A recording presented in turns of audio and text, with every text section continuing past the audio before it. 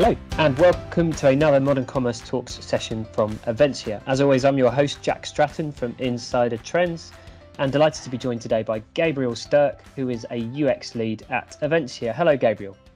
Hello, Jack. So it's the first time we've spoken on this subject, so really great to have you on, Gabriel. Thanks for finding the time. So today, broadly, what we're going to be talking about is the role of UX in e-commerce, and actually this idea that sometimes a problem with some businesses is that UX can be something that is brought into a project, maybe too late, maybe it's a little bit of an afterthought. So what I want to start with very broadly is this question: why should e-commerce projects, in your opinion, actually start with UX? Yeah, I think it's a great way to kickstart with UX to kickstart the discovery phase. When we start to look at wireframes or more visual mockups, we get a lot of ideas, and we can see opportunities or challenges, both technically and logistically. So I think it's a great way to start to define the scope and start to estimate the scope and see what kind of features and user stories we have to have in a project. So interesting. So sorry to jump in. That's really interesting because I didn't even think of it like that. So actually what you're saying is UX should come first because it can almost help you with the briefing, with the pre-planning before the project even begins. Yeah, really, because it's a great, when you see stuff more visually, it's easy to see, okay, we have these requirements that we didn't thought of, maybe. And then we can start to, talk about it. We can bring in every stakeholders necessary, talk to developers and see, okay, how can we solve this?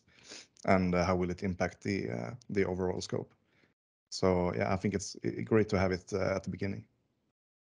When you're working on projects at Avensia, do you have a hard time convincing clients to start with UX? What does that challenge look like from your point of view? Yeah, it could. Yeah, it differs a lot. But I think you want to start with the development because then you see stuff happening. So I think it's an easy way to start talking code and so on. But yeah, I really think we should start with the UX. And as I said, it's a lot of help for the whole team. It's a lot of interesting discussions showing up. Great, and then so I think I'm pretty clear that starting an e-commerce project with UX is important for discovery, briefing, planning the project. Moving on from that slightly, what benefits does it bring starting with UX in terms of an e-commerce project? What would be the big things that would help you to sell the idea of building UX in at the beginning? Yeah, I mean, it starts with if we talk about UX in form of like user research and interviews and so on, we get grip. What are the customers looking for at this specific site? And I would say it is both saving time and money, knowing from the beginning what we need to do. So yeah, I think it's a really good way to save time and money, having this base to build upon. So they're the big benefits, saving time and money. Is there any kind of additional advantages that are kind of maybe a bit less obvious?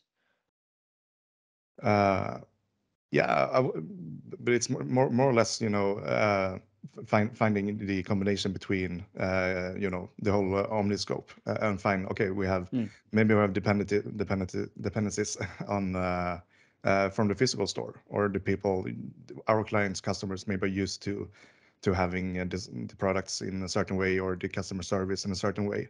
So the UX is it's not just where things are placed. It's the whole flow from visiting the physical store to googling into the e-commerce site and finishing a purchase and maybe even return. So yeah, it's to get the whole overview, the whole omni experience, I would say. That's interesting. So actually, I guess one of the benefits is that UX as a kind of foundation for e-commerce projects, as opposed to a layer that you bring in further down the project, is increasingly beneficial in an increasingly kind of omni-channel world. Yeah, it really is, because customers have a whole other expectations on e-commerce today. Maybe it took a huge turn after or during the pandemic with like click and collect and that kind of solutions. So you have to be thinking of the whole flow and the whole process. Yeah, it makes sense. And of course, yeah, UX can map all those different journeys at the beginning, as opposed to building a single channel solution that then you have to try and fix further down the line. That makes a lot of sense to me. Yeah, I mean, the journey doesn't start necessarily on the website. So that's something you have to take in consideration. Yeah, I totally agree. Great. And so I guess as a kind of finishing point, Gabriel, what would be maybe, someone's just dipping into this talk and they're thinking, they're interested in a subject. They want to know how UX at the beginning of an e-commerce project can help them, why it's a good thing. What would be what would be like one or two just practical things you would say to them to help them maybe to make that decision, to convince maybe one of their colleagues to do it this way around? What would be the one or two simple takeaways you'd give them? No, I think it would be, the importance of user research and testing for one. In combination with like analytics, maybe a Hotjar or those kind of features to really know, okay, but what does this data mean? In combination with interviews, we can really get a grip of the customer's actual problems. How are they using the site? Not just looking at data, but actually talking to real customers as well.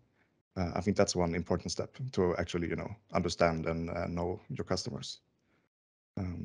And then, of course, talking about conversion rate to see, okay, how can we actually, we can do A and B testing to see, does this solve, the problem? Can we increase the conversion? Is it a better way to navigate to this product or category or yeah, stuff like that. So, I mean, it's really, I mean, e-commerce is a lot of it's conversion. It's what it's Yeah. about, more or less, and then brand building, of course. But I really think it's important to understand your customers and see what brings the conversion upwards. Yeah, I love that. So user research, testing, conversion, and I completely agree. I think all commerce is about conversion. We forget that sometimes, but it really Yeah, is. exactly. Yeah. Awesome. Gabriel, it's been so interesting learning a bit more. I think maybe we'll talk again and we can go, sort of one step deeper with some of your UX expertise. I think this has been a really nice sort of starting point. So hopefully we get to talk again. Thanks for anyone listening or watching to this. We've got tons more of these talks up online about all different aspects of modern commerce, digital commerce on the Avensia website. So check out some of those as well. Thanks for your time, Gabriel, and hopefully we'll speak again. Cheers. Thank you.